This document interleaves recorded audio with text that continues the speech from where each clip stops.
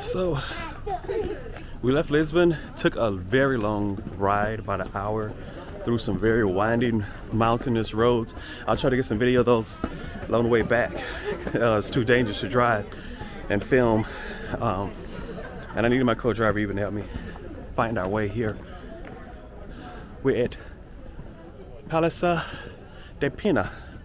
Maybe saying that wrong, pretty sure I am. I don't speak Portuguese.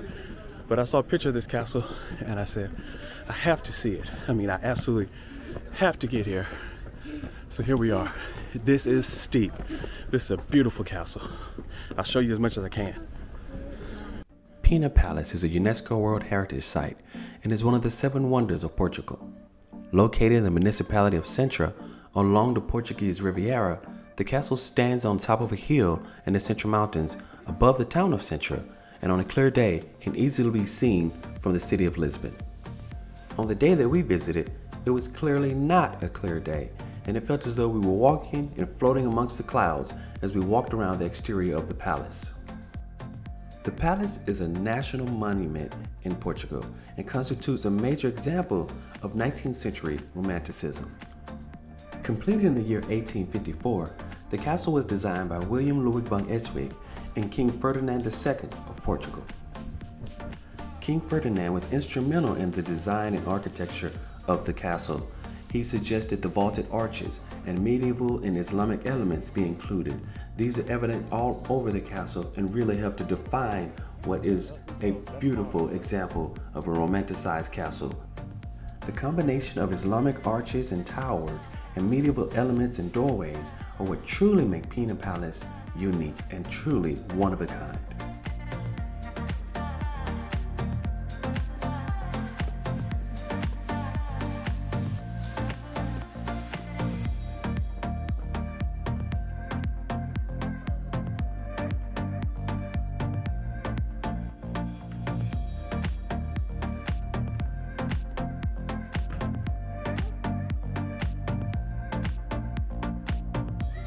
As with so many places that we visited as a family, Pena Palace is another location that it really helps if you're physically fit. The castle sits in the mountains on top of a hill, and all of the terrain leading up to the castle is very steep. You're going to be walking uphill for several minutes at a time to get from one location to the other, and the castle is also very large. So it is a lot of walking involved, although the sights are absolutely beautiful.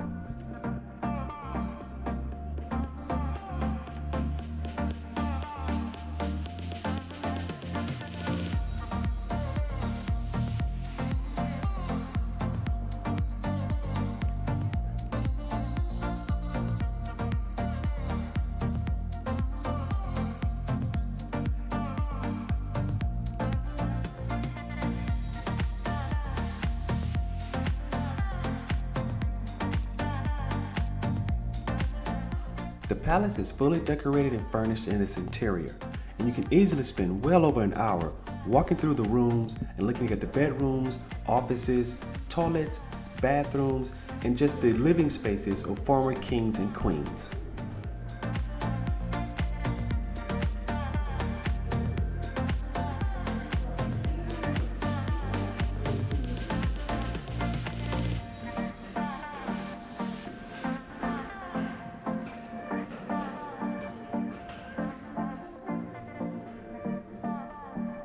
The main living spaces within the palace surround a central courtyard. The courtyard is tiled in Islamic style. This Islamic style tile is carried throughout the entire palace. There are entire rooms that are tiled floor to ceiling.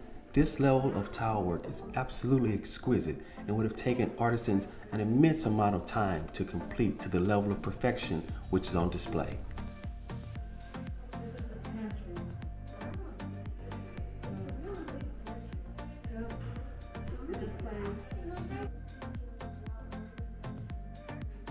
This is the dining room.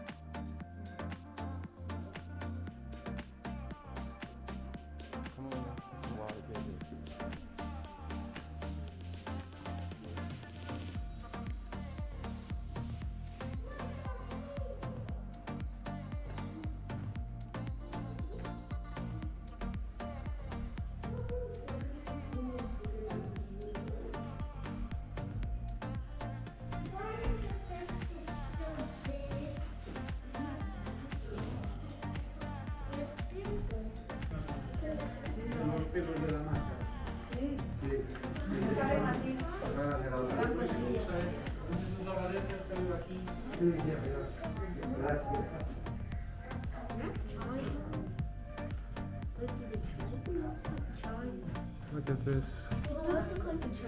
That would have taken so much time to complete.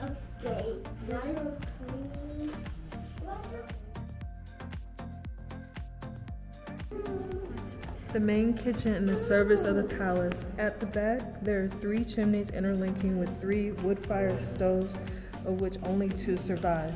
At the back, on the right, there is an oven. The copper utensils are marked with the symbol PP, Palace of Pena, and the crown monogram of King Ferdinand II.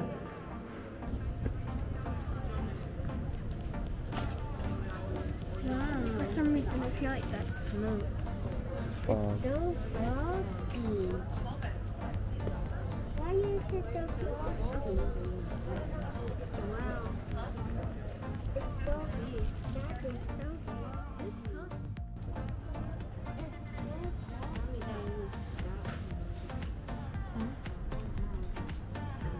Yeah, I like the tile. I like that one room that had all the wood. in the ceiling. Yeah. And then it goes up to the ceiling.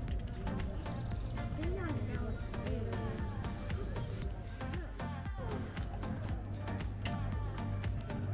That's just the only thing. It's so funny.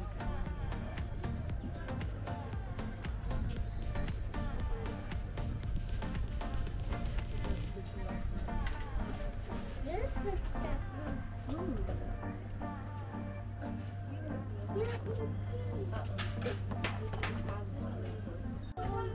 So I've visited several castles before and a few palaces. This is the most colorful palace I've ever been to. Neuschwanstein in Germany is a beautiful palace as well.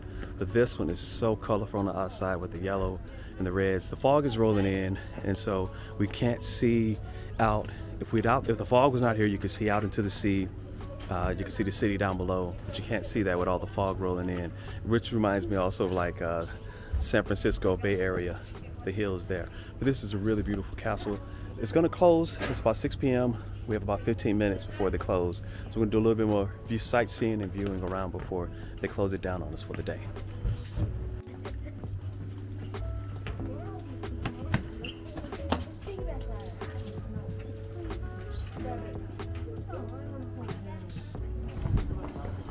Wow, that is cold coming through there.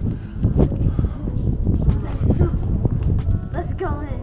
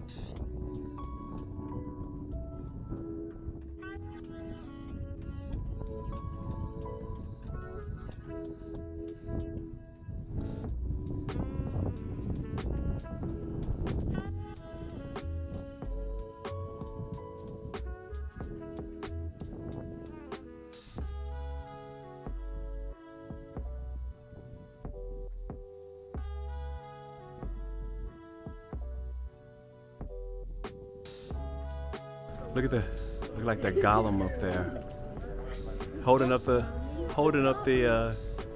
He's holding up the trees with all the leaves. But his feet look like fish scales. Yep. People stay here.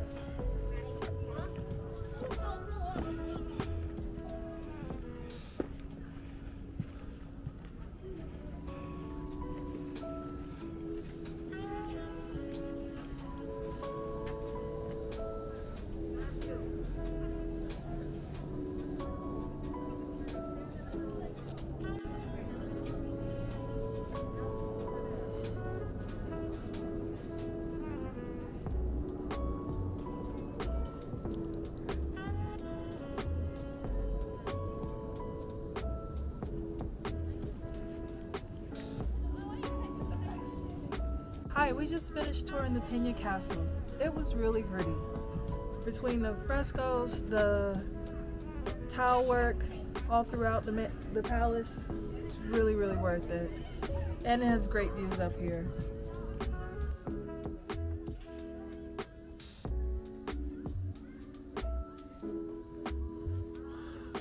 Oh, I don't know. He might have brought it with him.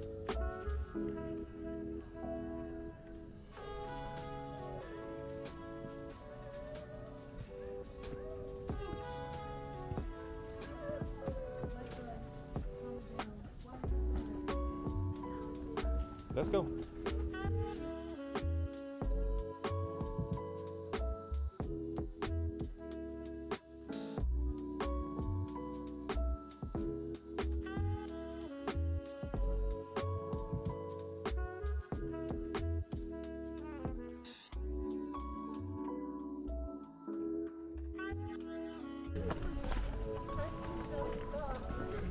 We took a bus up, but it's late, everything is closing down, and so we have to walk back down, which really isn't that big of a problem.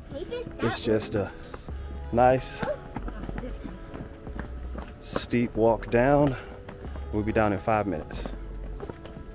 Take your time, don't run.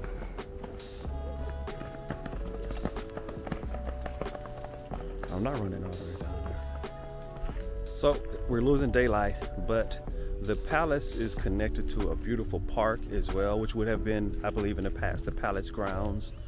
And there are these beautiful trees, and just, it's really pretty. So we figured we'd hang out for a minute and check out the palace grounds as well. Check out this park area. Just take a quick look. It's massive. It extends all the way around the castle. We won't be able to do it all, but we can at least see a little bit of it to further, enjoy our time here.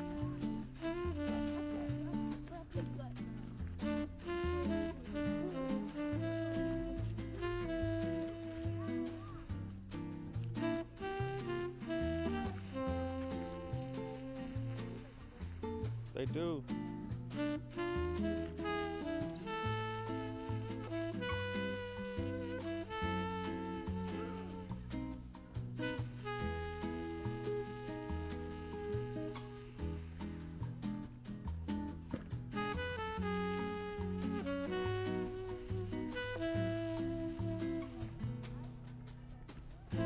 Pena Palace is a beautiful palace.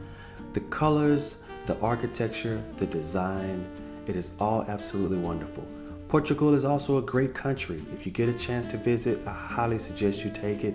Pena Palace sits about an hour right outside the capital, Lisbon. It's easily accessible by vehicle or by tour guide or bus.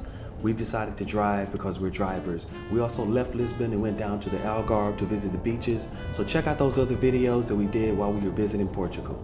If you ever get the time to visit Portugal, please do. You will not regret that decision.